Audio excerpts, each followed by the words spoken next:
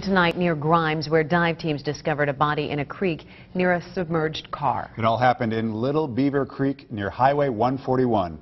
KCCI's Jason Rantala was on the scene this afternoon. He joins us live now in the newsroom with the latest. Jason. Mark and Stacy, Polk County officials say the submerged car discovered today belonged to missing Oskaloosa woman 46-year-old Sally West. A sister-in-law of West tells KCCI the family has identified the body found today as West's. However, the Polk County Sheriff's Office says they are still investigating. It was 9:30 Friday morning when a Polk County Sheriff's deputy noticed a white Pontiac Grand Am in Little Beaver Creek in Grimes. Officials had been searching for the car after a complaint about erratic driving. It was noon when the car was pulled from the ice-covered creek.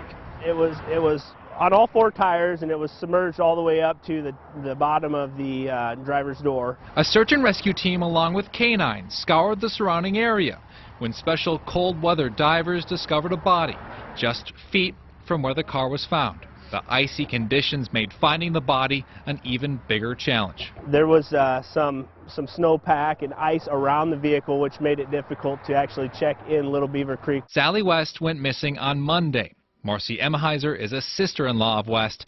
She says family is in shock and disbelief, and that the family has identified the body as West's. Officials say they are investigating how the car ended up off the highway and into the creek. Our accident investigator working on the cause of the accident and the circumstances that led up to that. We have our detectives out here as well, checking around the area. Now, that family member we spoke with says West was on her way to a birthday party before she disappeared. She says they're just trying to wrap their heads around all this. Live in the newsroom, Jason Rantala, KCCI 8 News, Iowa's news leader.